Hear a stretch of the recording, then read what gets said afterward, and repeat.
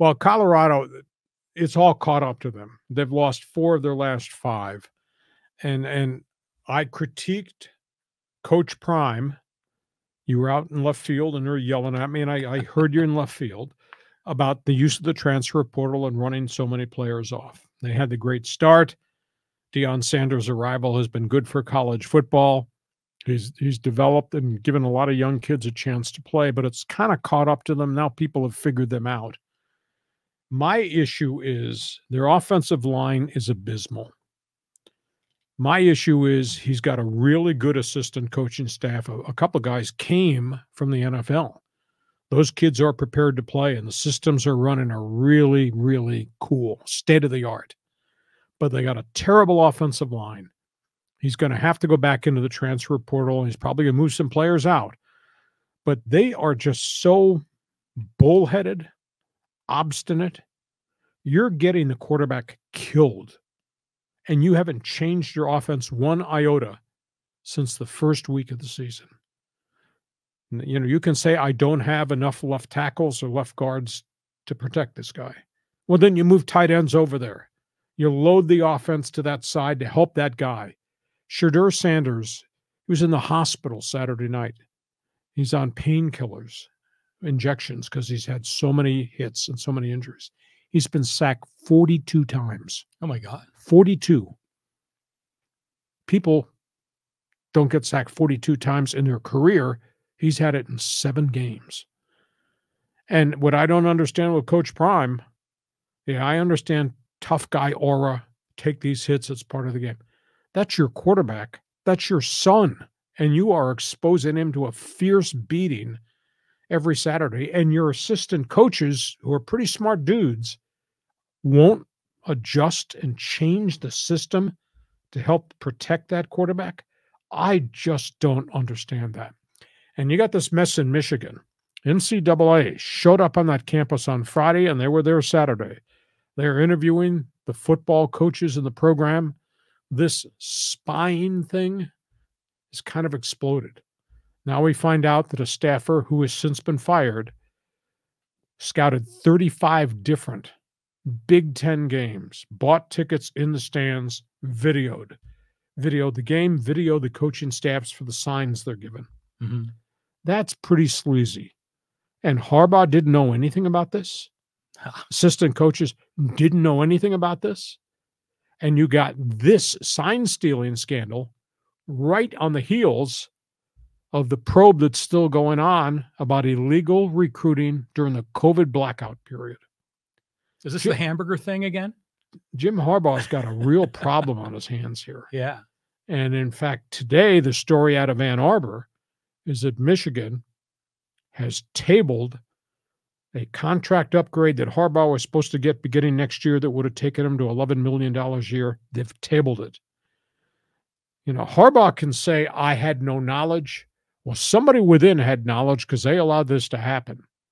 I got to believe that there's going to be something really bad happen at the end of the season. Now, NCAA's got a problem here. Michigan, elite. Might be the best team in the country. Might even be better than Georgia. You're not going to fire Harbaugh now, are you? Or you're going to stretch this thing out till the playoffs are over. But I think Harbaugh's in big trouble because he's the CEO.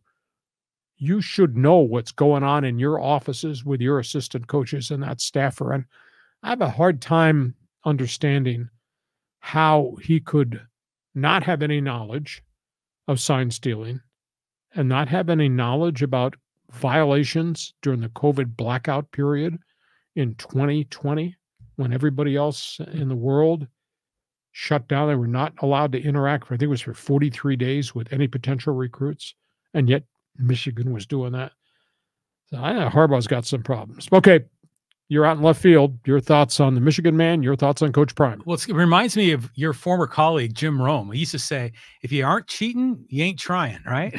So it makes me wonder that. But I've seen all these rumors about Harbaugh going to the Chargers. I mean, is that real?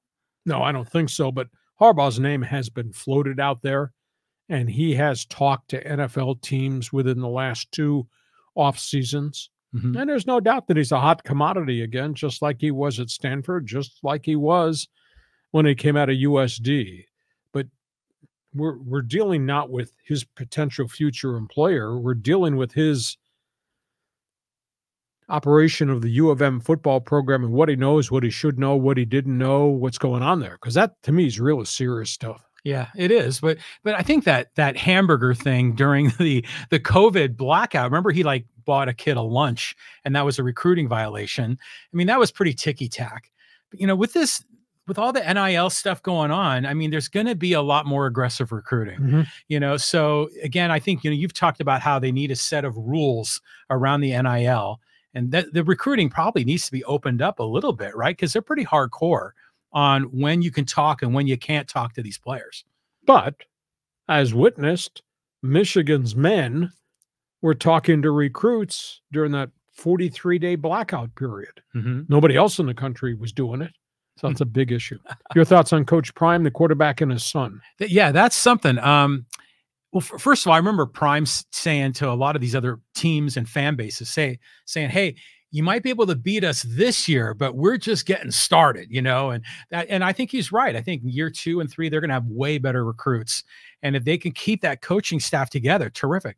But it is amazing that they're just letting Shedeur sort of, you know, run for his life back there.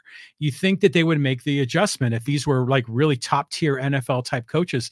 Maybe it just goes back to the point. They don't have the roster.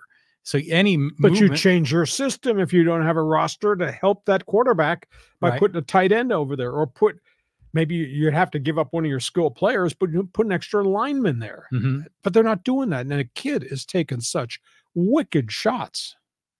He's still a Heisman candidate? Probably not anymore. No, he's lucky he's not in the hospital full time. So I just don't understand it. And it's his kid. You know, it's his quarterback, but it's his son that's just getting battered. And just wicked, wicked stuff.